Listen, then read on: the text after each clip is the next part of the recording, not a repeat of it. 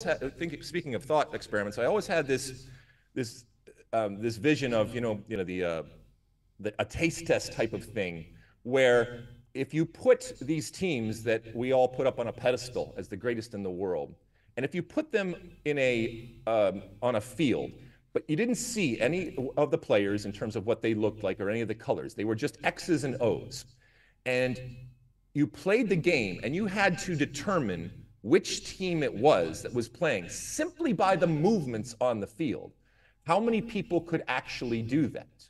And I think it would be very, very difficult to people. So we bring all of our bias, all of our baggage, and all of that color and all the optics into the calculation when we are talking about these things. And look, it's fun. It generates a lot of discussion, which I think is important.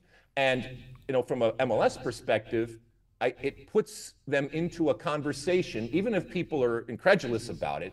It puts them into a conversation that MLS has to defend themselves relative to something like that.